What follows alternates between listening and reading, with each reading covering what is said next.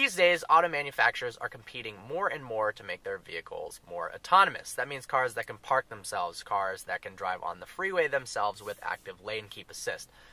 The problem is, most of these are just gimmicks used for advertising. If the wind is blowing 3 degrees to the left or there's snow on the ground, the systems simply don't work. So today is about testing whether the Mercedes S-Class can actually park itself. At speeds up to 25 miles per hour, the car is constantly scanning parking spots to see if they are large enough for the S-Class to fit. So, judging by my eyes, this one to the right of me definitely is big enough. Let's let this car pass, but let's let it decide that.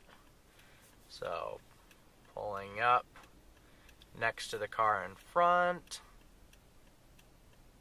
Should give me an arrow. Gives me an arrow down here, letting me know that it can, in fact, park in that spot. Put it in reverse. Start park assist. Reversing.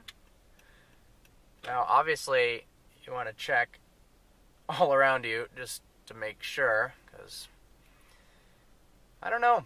You know, whose fault is it if the car crashes right now? I'd like to think it's Mercedes' fault, but it's probably mine. So, I've got some snow near the curb. I'm going to give it a little more gas. It's probably confused with what to do. Alright. Put it in drive. Forward. Okay.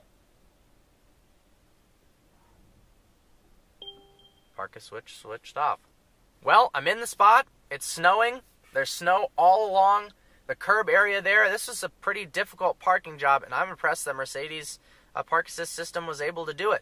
There was a little bit of a learning curve. It took me about, I'll be honest, 10 tries before I could actually get it correct.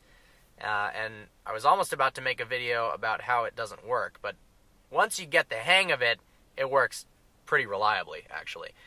The biggest thing is positioning the car before you activate park assist. So you got to go far enough up, a little bit past the car in front of the spot, actually, which is a little bit farther forward than you would do normally, parallel parking yourself. Then you flip it in reverse, activate park assist, and you're good to go. Hope you found this video informative. Like always, please browse our channel and subscribe. Look forward to seeing you next video.